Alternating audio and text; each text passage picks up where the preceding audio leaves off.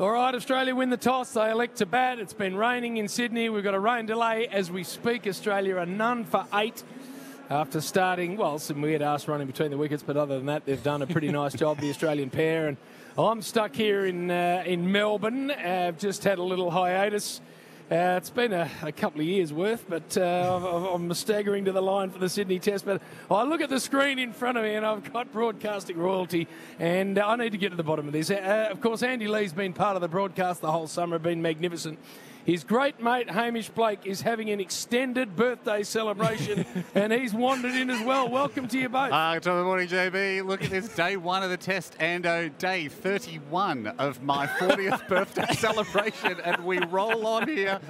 Big special shout-out to the crowd that's turned up to really bring in my 40th first year in style. I appreciate everyone that's turned out. JB, of course, this test, people worry that's getting a bit boring considering Australia are just thumping England, so I've brought in the big guns here to commentate alongside me.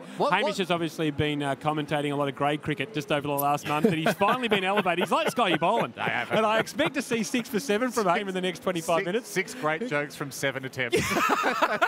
That's stats that is unheard of from me. My previous best is 2 from 45. So, Haim, walk me through the last month, mate. 40, you only turned 40 once. What's it entailed? Look, I had a very quiet 40th. It was December 11th for those playing along. But Ando and I, initially, the initial plan was, what if we went, did 3 days in Brisbane or something? And just with family commitments, now that I live in Sydney, that got whittled down to what about just 1 day in Sydney, which I'll take. And it's bloody great to be here. We've got famous memories of you and I at Brisbane Test. Ando and I, we've done the first ball. You ended up on a drum kit at some venue at the... Illegally on a drum kit, asked to leave. Karaoke's one thing, but I think walking onto the stage and playing someone's drum kit at a venue is frowned upon. So, look, we've had... Ando and I, we can't... If I had it my way, we'd have 25 days of cricket, which is not going to happen this summer, Test cricket, but we'd have the full 5 tests, which will be about 16 days, the way things are going. But it's amazing to be here. People not watching. And Andy, what have you told Haim about the way Triple M go about commentating cricket? Have you given him some insights? All I said to him, it's a race to get your stint so you get your invoice in. Yeah, I'm hearing a lot about invoice. I've heard the word invoice 4 times since I've come in the room. I'm actually, sorry if I seem a bit distracted, I'm just searching online for a mobile invoicing app. So I could just make sure I get my hours in.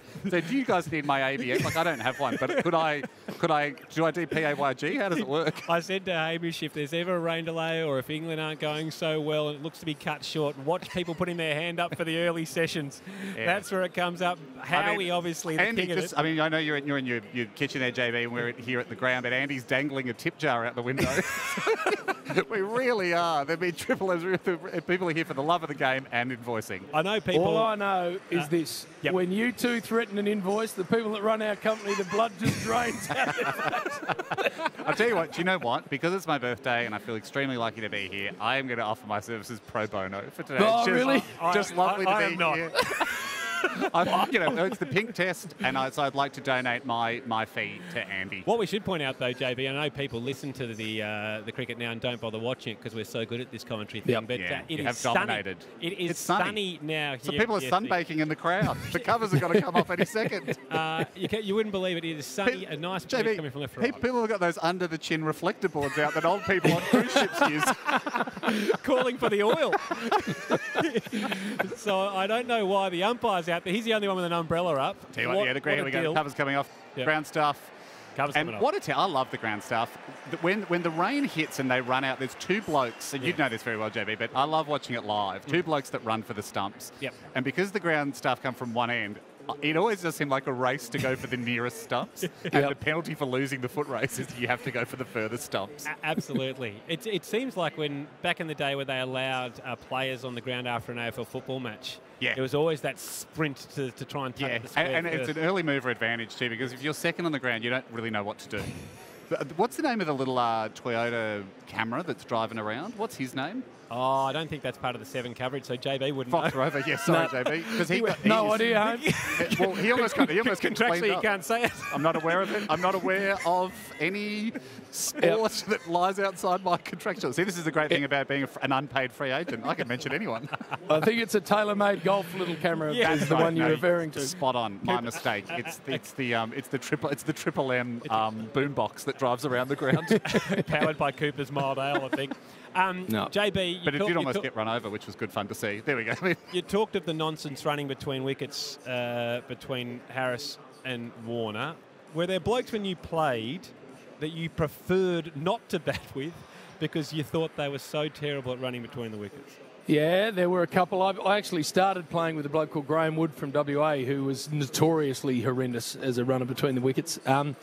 But when you get older, Andy, you realise it's every man for himself in this game. So you just say no and stay where you are. That tended to work for me. Well, another question with the calls, right? I mean, there's weight, there's no run, there's weight on. Everyone has their own style. Does that develop over time, or do you?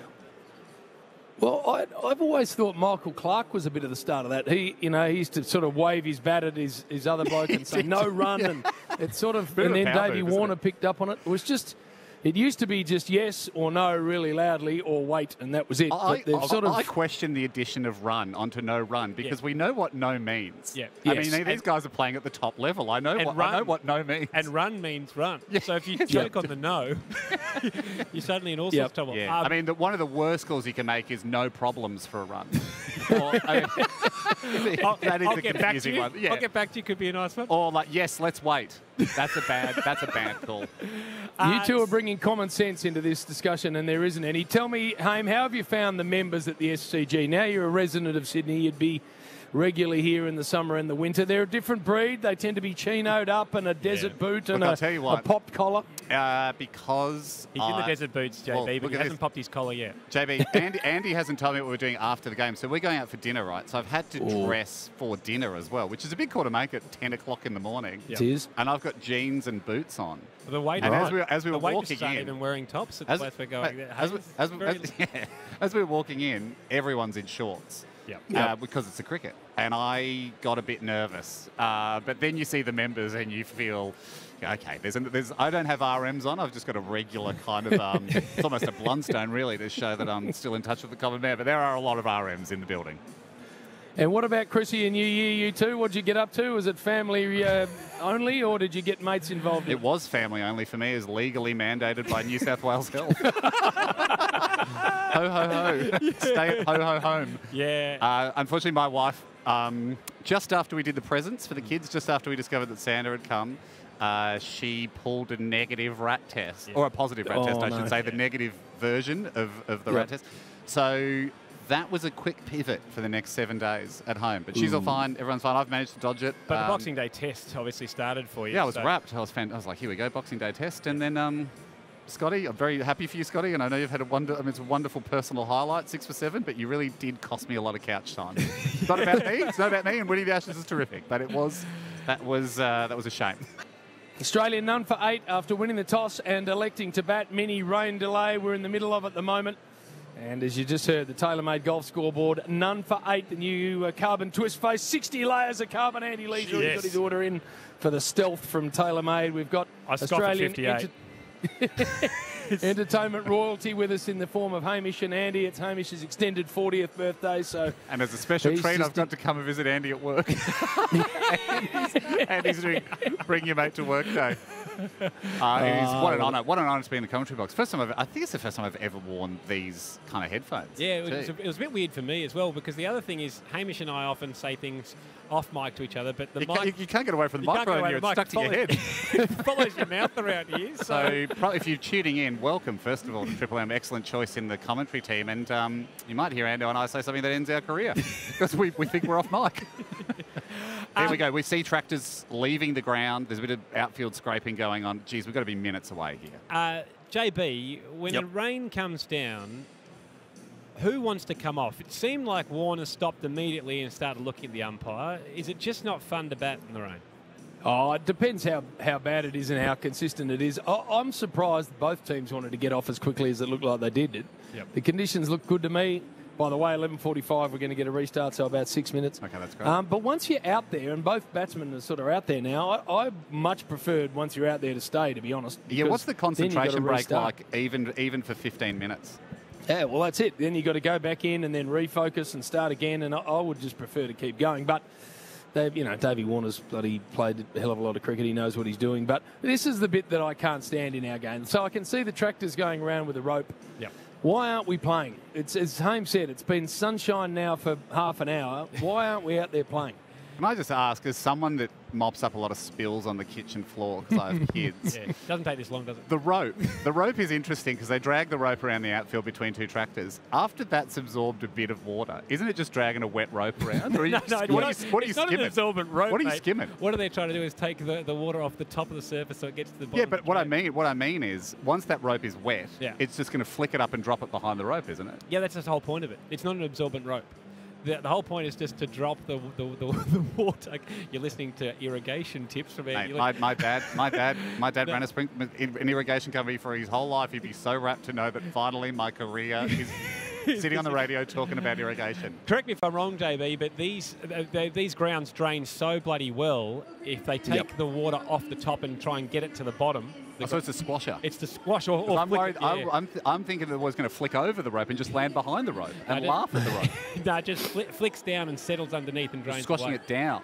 Yeah. That's what you hope. That's Haim, tell me this, because we've chatted to Andy all summer. He's been brilliant. But what about you? Do you revel in the burying of England? Do you have any I do. sympathy? Do you how are you an Australian fan that just cannot wait to see him get belted? Yeah, look, I am, and I do. I mean, of course, you love the contest, but I've got to admit and say I just love a contest with the guarantee that, of course, everything's going to be okay at the end of the day. So, I mean, yeah, it has been a really one-sided series, but it's still the Ashes. You know, it's still hard, and everyone and it's sort of like, as well as being a Melbourne Demons supporter, it kind of feels a bit similar to the way that our whole last season felt, where you're like, you're not comfortable. I just don't feel comfortable. Maybe it is for being a lifelong D supporter, but you don't feel comfortable until you're in footy, until you're about 10 goals ahead with about 4 minutes to play. And I'd got no issues watching an Ashes where, we're winning by an innings. I still loved it. Terrible news here, JB. They are putting the covers back on for the lightest rain possible. Most of the rain isn't even making it to the ground. It's burning up in the atmosphere. It's burning up in the atmosphere and giving up halfway down the stand. I don't know why they do this. I've got a question for you, JB, which might cover some time. Mm-hmm.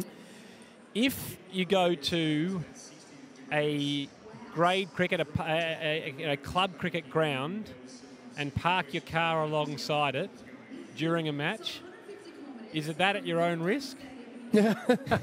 What, you're worried about the ball being hit by a six? Is that what your issue is? I think I know where Endo's going with this, and I won't lead the witness. But this is a question that's dear to our heart. And you might know more about a club level cricket. Or Is it park at your own risk?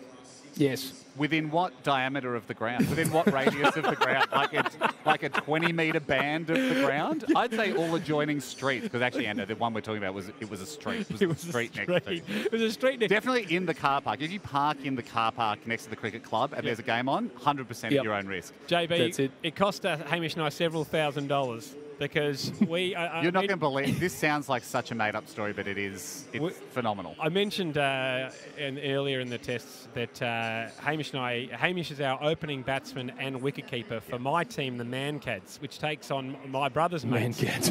My brother's mates, the Beamers. And it's the Beamers versus the Mancads, 3 matches a year every year. Yep. That's all our old bodies can handle. We dress like it's a test and we prepare like it's a test, but it is 2020. It's a 2020. It's basically under 12s rules. Full whites. We're in the baggy blue. They're in the baggy red. Do we have 9 ball and over maximums? No. Full. Okay, so it's not full under 12 rules.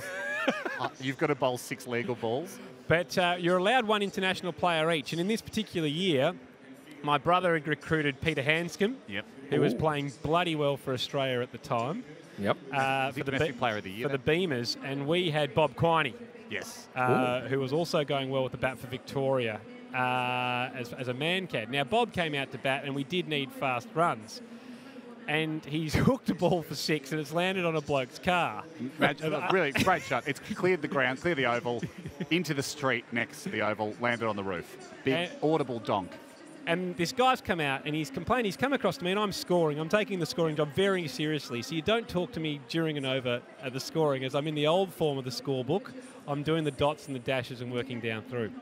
He's having an argument. I said, mate, if you park next to a cricket club and a cricket game, you know a game's on, that's your own fault. Can't buy a house next to the airport and complain about the plane noise. So the argument takes about 3 or 4 balls, and he walks off in a huff at the exact time as Bobby Quiney again plays the hook shot, and it's going far short of going out of the ground. And this particular ground, the fence was just a singular metal pipe. You know these park, they just get one steel rail going around the whole of the park? Yep. The ball lands exactly on the bar. Pops up in the air and then travels another 20 metres to land on the same car. As the guy is about to get back in, and he blew his top and threatened to sue us, and Hamish and I fixed up the bill. He wasn't interested at the time. From memory, our argument to him was, look, regardless of the money, you have to be amazed at the odds of this happening. Like that's really the takeaway from this, not the damage to the car. So let me ask you a question then. Same dog, different leg action. Yeah. I play golf regularly at Port Fairy, which is a beautiful place, by the way. And the ninth, you might know it, Andy, the ninth goes along the main drag. Mm-hmm. And there's a big sign there that says, wait till there are no cars before you tee off, because any damage is on the golfer. And I always think to myself, if you do tee off and you hit a car and that car pulls up and goes, right, who was that? What's stopping all 4 golfers go, what are you talking about? Yeah, and not only that, but by the time they sort of pull up, get out, find the golfer, it'll probably be a new round of guys coming through, like a new set of blokes anyway. So, I mean, you just turn up to the clubhouse and there'd be a lot of 100 guys dressed as golfers. I think that's a classic case, JB, of a club putting up a sign that they cannot. We tried with the sign. we tried. Go through on. No bombing in the pool. Oh, well, we tried. We gave it a go. No peeing in the pool. At the swim-up bar, guys, try not to pee in the pool. Okay. Yeah, it's like who did that? We put up a sign. We gave it a go. I don't even know what you're talking about.